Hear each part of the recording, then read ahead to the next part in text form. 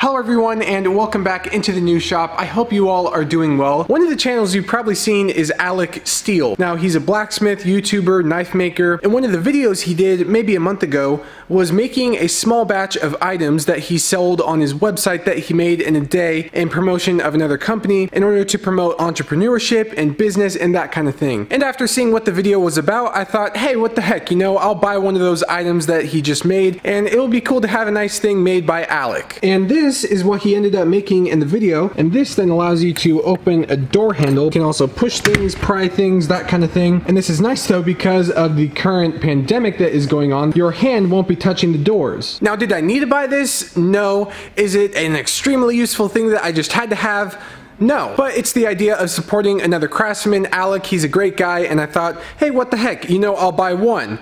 And then I realized, hey, you know, I could actually use this in something. So after purchasing the one steel hook, I decided to buy 3 more so that I would have 4. There would be a perfect project, especially for the new shop, that I could use these with. How cool would it be in the office, maybe right here or right here, to have just like a simple coat rack that I could put coats, extra shirts, that kind of thing, and have it right here, you know, where I would use it every day. However, there is one problem with this. The bandsaw, the jointer, the planer, the table saw are all off limits. And that is because I don't have 220 in the shop yet. The sub panel right here is hopefully going to get a 220 circuit installed, but I don't have that right now to mill the lumber for this project. I can probably use the bandsaw, the drill press, and the miter saw, along with some hand planes and other hand tools, and just kind of enjoy it because a nice hand tool project is something I haven't done for quite a while, so this should be exciting. So I thought to myself, what could I use that would accompany the steel very well? And I realized, well, ash would, because, I mean, hammers are made with a handle that is made out of hickory or ash. And then for securing the hooks to the ash,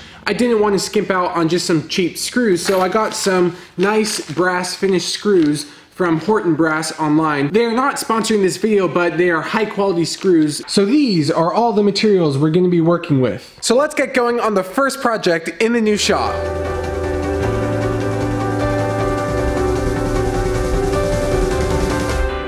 So looking down on the rack, this is kind of what I'm going for. Something that kind of complements the shape of the steel hook in the shape of the wood. So this would kind of be like that with the brass screw going through there, and it kind of sits on the back piece here to prevent it from going down. And then this piece right here along with this piece right here are going to be joined together right here, probably with like a dovetail or a dado or something like that. The spacing in between each hook is going to be about 6 inches. That way you can have like a hat or a coat or something hang on there and then not have the thing next to it be too close. And then on the ends right here and over here we have 3 inches. That would put our whole thing right here at 24 inches. We need this piece along with this piece, that's 2. That means we need a 25-inch piece here and here. So let's make those cuts now.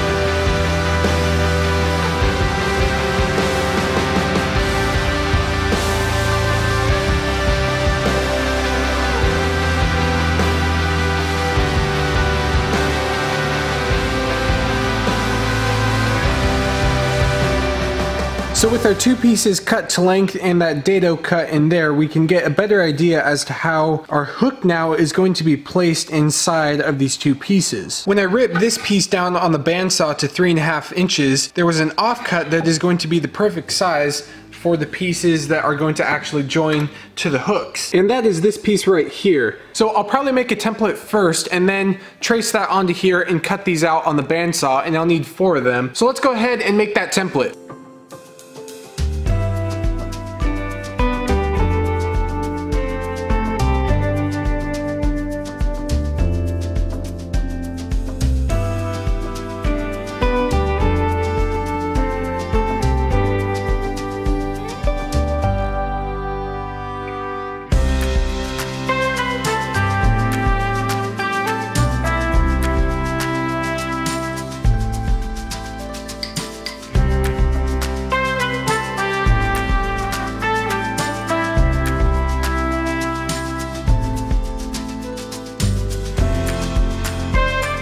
So I think I'm gonna have the supports in their spots like that, and then have each of the hooks offset on the left side.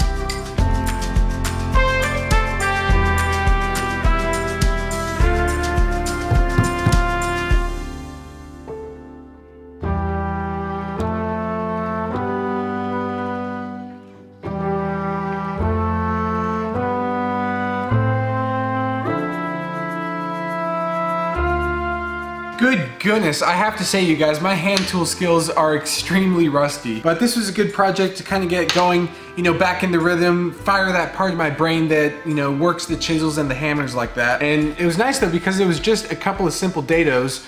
The first one I ended up doing with the drill. I didn't really know why, because then after that I quickly realized, oh, I could just use the router and route it out, make it nice and flat. So I used that for then the other three, and that worked out pretty well. But yeah, I think the last project I used chisels in like a hand tool way was maybe like 4 months ago, 5 months ago even. I miss this, guys, I really do.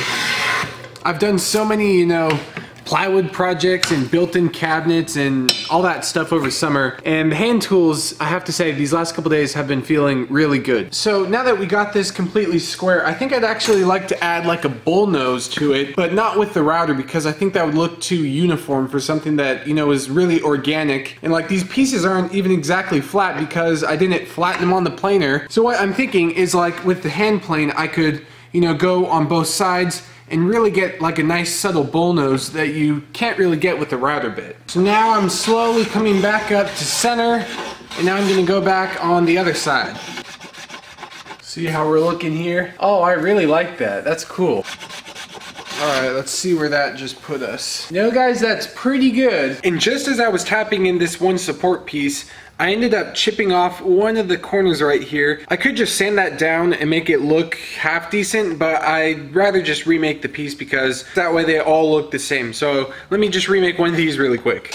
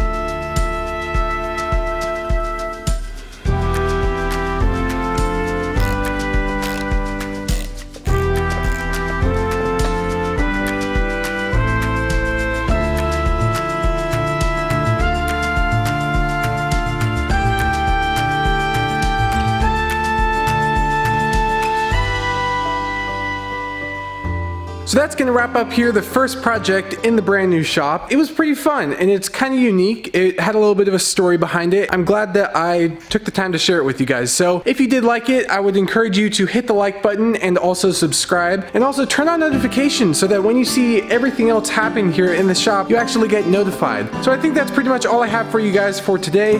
I hope that you guys enjoyed it, and I will catch you in the next one.